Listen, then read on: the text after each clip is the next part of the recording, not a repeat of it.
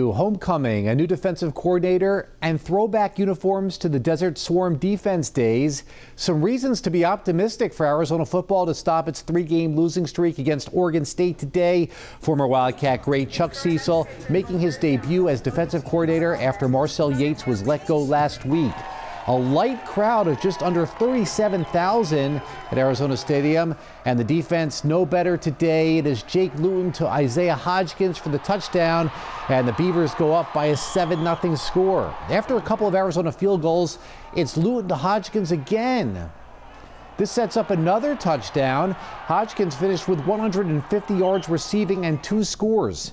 Khalil Tate didn't play badly, but a couple of late second quarter sacks cost the Wildcats, who trailed 35-19 at the half. Second half now for Kevin Sumlin's team. True freshman Grant Gunnell in at quarterback, trying to bring the Cats back to Cedric Peterson, who does the rest.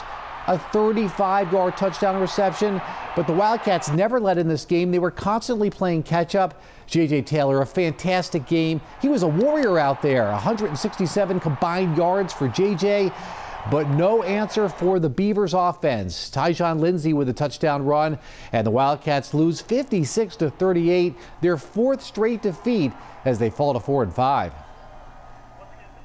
We need to be able to stop the run, and then we cut loose a couple guys wide open, right? Some miscommunication in the secondary. So it was a combination of a couple things.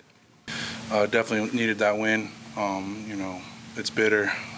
So definitely just sour taste in your mouth. That we just need to pick it up and stay together as a team. When stuff like this happens, a lot of people like to point fingers, but we can't do that. Yes, the Wildcats, Kevin Sumlin's team, heading into the bye week with a 4-5 record.